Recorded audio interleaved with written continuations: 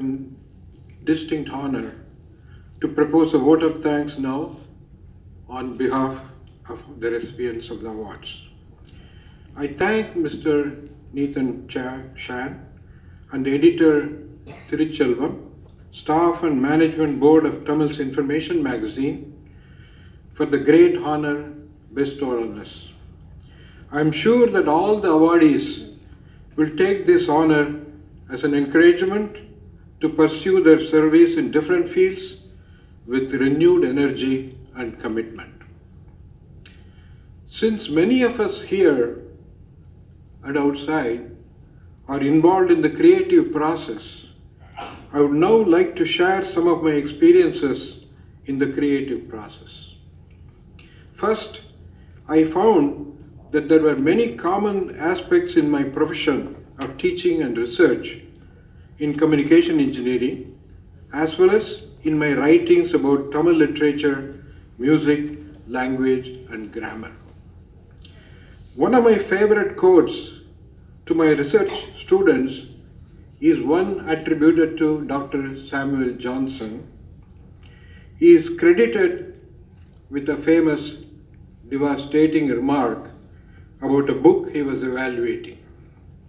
He said, "Your manuscript is both good and original, but the part that is original is not, part that is good is not original, and the part that is original is not good."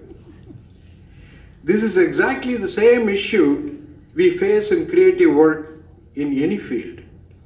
I found that challenging oneself sometimes brings out surprising results, which one would not have imagined otherwise. I had found this to be true in many instances in my life, not only in my research, but also in my hobbies. One example is writing articles about Sangam poetry. I related each poem to modern life with some humor and brought out a short story experience within the usual article format. Since this has never been tried before in Tamil literature, these article cum short stories attracted a lot of favorable attention. Usually the creative process is divided into 4 stages. In the first stage, your brain gathers information. Think globally, act locally is a good concept to reinterpret in this context. In the second stage, one's mind wanders and our subconscious takes over. This is the stage where I found that my Tamil heritage helped in both my career as well as in my hobbies.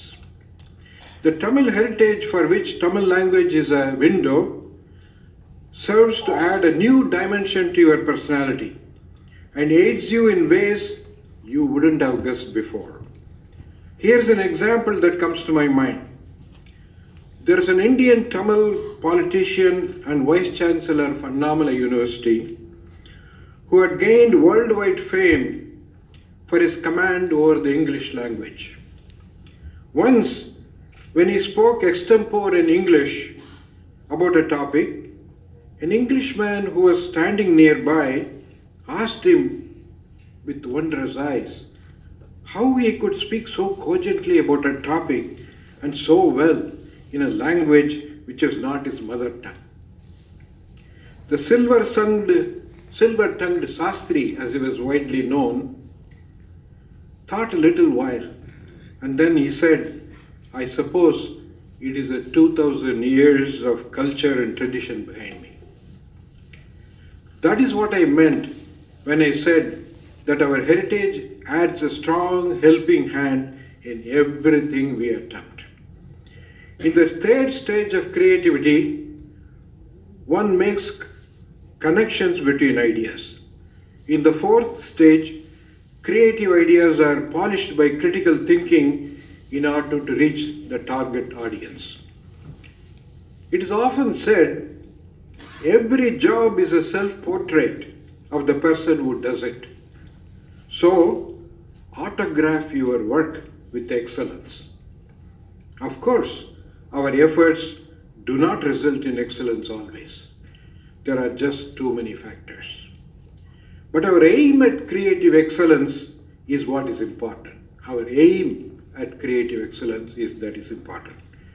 As Valluvar says in a Tirukkural, a spear that is aimed at an elephant but misses its mark is more glorious than an arrow which is aimed at a rabbit and even hits it. The very fact that one aims at excellence makes us instinctively more critical of our own work and improves our effort enormously. Indeed, as they say, let us aim at the sky, then at least we can reach a treetop. These are just a few of the thoughts I want to share with you today. Thank you for listening. Thank you. Thank you very much, Professor Dr. S. Pasupathy, for those remarks. You know, I can sit here and claim for finishing on time, but